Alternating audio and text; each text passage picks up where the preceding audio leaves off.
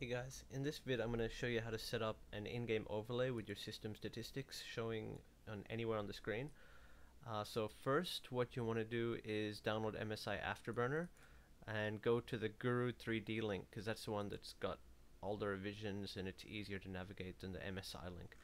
So you just scroll down. I'm using 4.4.2 because it's been great and I haven't had any issues with it, but if you're running newer hardware like RTX, then I'd recommend going for at least 4.5, which is the most recent stable build, and the betas can have bugs. So 4.5 or 4.4.2 if you're running GTX 1070 or similar specs to mine.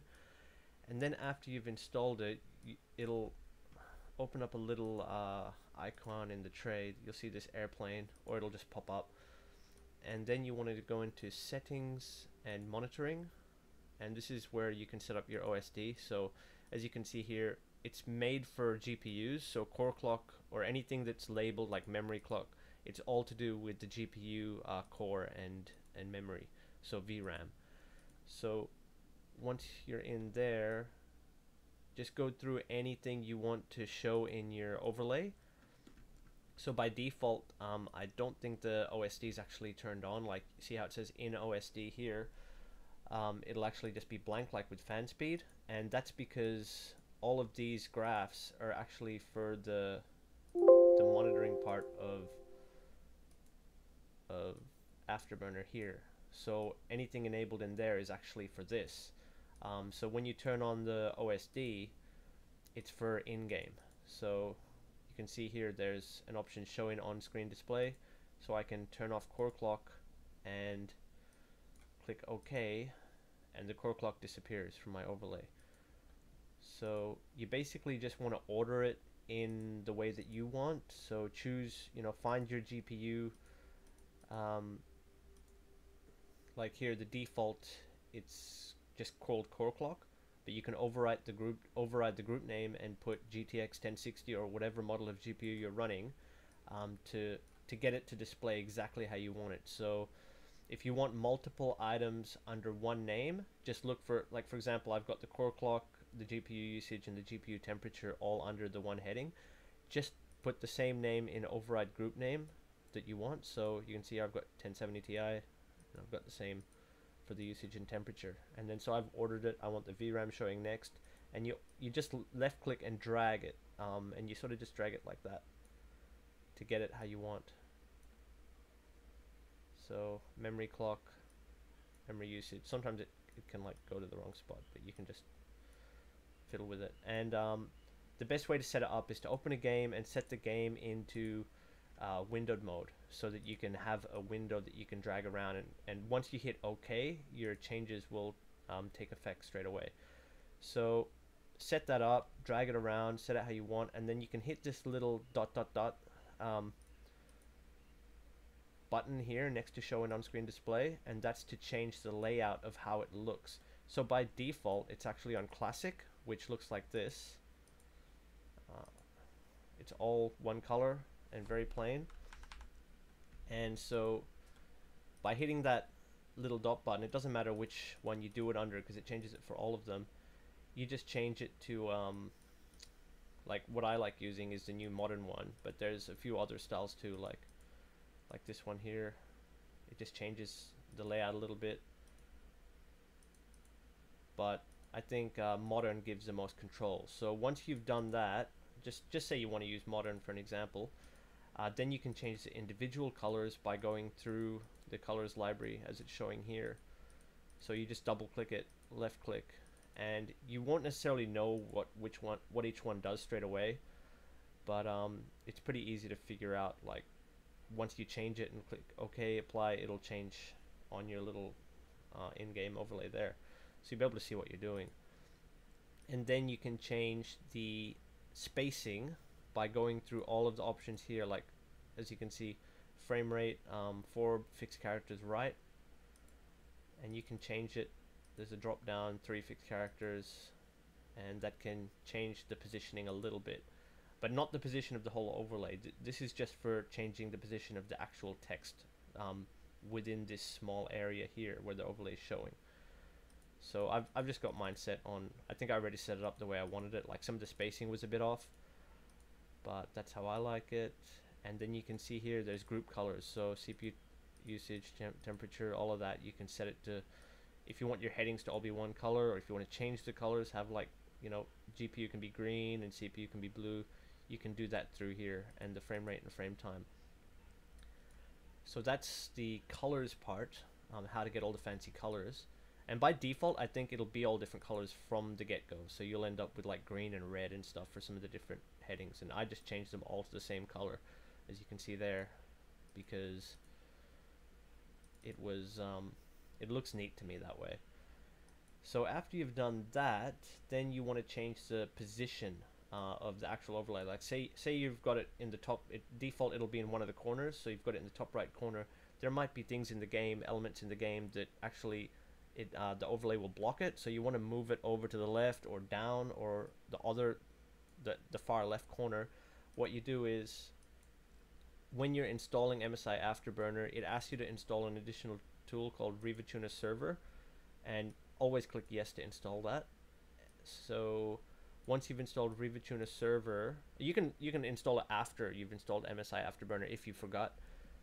Once you've installed that, it'll come up as this little icon here in the bottom, and you actually need this for any overlay to run at all. So yeah, it's a necessary app. So what you can do is you open that up, and this is how you change the positioning. And you can also change a little bit of the font, but not completely. You can change just basic color palette here, but I'm not 100% sure if it will. Let's see if it, oh, it does. It changes group font there. So you can change the font like that, how you want. What did I have it on? Yellow? It's plain yellow. And the size. So you can see that these changes are instant. And then here, this screen area is where you change the position. So I've got it on 460 onto the right, but I can move it over to the left, and obviously it's going to go off screen. Oh no, there it is.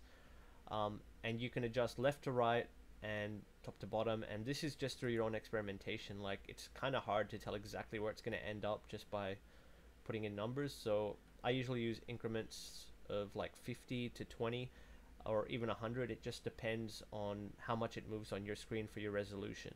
So different resolutions need smaller numbers. Like 1080p was, I think, half of this. So that's how you move it around. You can do it in increments like that if you've got it in windowed mode, but as you can see, it's very small movements. But otherwise, just click it and type the number in of where you think you want it to go, and just tweak it until you get it perfect. And the other thing here is you can set the font, which I'm using band script semi-bold, and I've got it on size 7. But you can change the sizing of the individual text and font. So if you want it to look a little bit different, Cambria, you can see it changes all of the font there. So, and that's using raster 3D mode. I think default should be raster, but it could be on vector. You know, it just looks like that. It's really plain. So there we go. Oh, I've changed it too much now. Now I don't even know how to get it back. Semi-bold 7? 7? Yeah. Okay, yeah, the boldness makes a big difference. And then what you want to learn is tweaking for individual games, because what's going to happen if you leave it on global and you don't add your game exes, you're going to end up with your overlay, you know, in the wrong spot for different games. So every time you want to tweak a new game, click add and look for your game exe file and double click it. So like for Green Hell, for example, and it'll get added to this list here, and you can just go to your exe for your title and adjust and tweak it like tuned per title. So that's how you set up the overlay. And I'll just think if there's anything else I could go over. So that's it. You can stop watching now. You should already know what to do at that point. At this point, the other thing is you can change the frame. Yeah, I can show you the benchmarking tool. If you want to be able to show your minimum, max, and average FPS, just like how I've done here, like I've set a shortcut F7, F8. What you do is go into your Afterburner settings, go to benchmark, set your recording and end recording buttons, so F7, F8 for me, and let's see here, none of that, and then go into Rivatuner and go to setup, and this is, I think it's per title. Some of the settings are per title, so but just for global setup, usually you want to leave frame rate averaging interval on 1000. If you set it too low, it'll actually give you a lower than normal average because you're setting it to such a small number. So your average and your minimums will be off if you set it under 1000, which I've done before.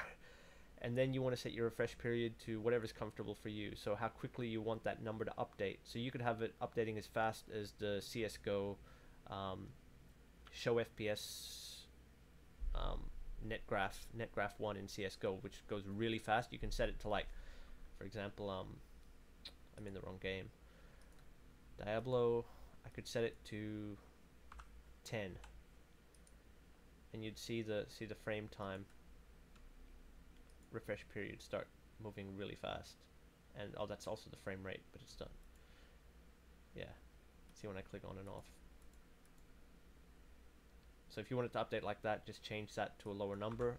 I use 100 for most of my games just because it's easier to read, and you still get the average when you turn the benchmarking tool on, so you don't have to worry that you're not getting accurate frame rate reading. And leave that on integer. You can have display max frame time. It doesn't really matter too much. It's just the way that it displays it. So instantaneous or the maximum. So instantaneous will just be a bit quicker for frame time, but I think maximum's easier to read. See there. Okay, and then you want your graph set up for when you do the benchmarks. So you don't have to have a graph. This is just for, like, seeing the the minimum, like, 1% lows and stuff. So first, if I do it without the graph and I hit F7, you'll see that you can see the minimum, the average, and the max, as well as the 1% and 0.1% lows. But the graph helps you visualize that, so it's easier to see when there's a dip in the frame rate, or when the frame rate's, like, running at a lower level. It's a lot nicer. So you can set graph like that, click OK, and as you can see there, that's the frame rate, pretty much. I hope I've got that right. Frame time, sorry, frame time. So if there's any severe lag spikes, you'll see it in the graph.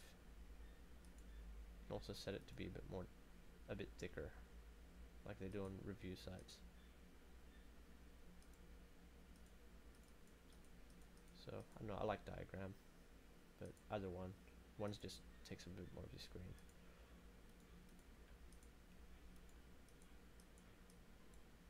So as you can see here, if I grab the window and move it, you'll see these spikes in the frame time because the frames were getting paused. So if there's stutter in your games, it's a good way to detect stutter, but it's also just good if you're recording and you want people to see how your system's running. If there's an intensive part of the game and there's any sort of stutter going on, it'll come up in that graph. Or you can just keep it off and have the minimums and stuff. So F7, F8, and yeah. So once you got that set up, you can pretty much do the same thing I do in my videos, or you can diagnose problems with your system if you want to be able to see all these different specs, like your CPU's clock speed and everything like that. Then it can be helpful for that too. So yeah, hopefully that helps a lot of people. And yeah, if the video was helpful for you, like and subscribe. If you didn't like the video, hit dislike, and thanks for watching, guys. See ya.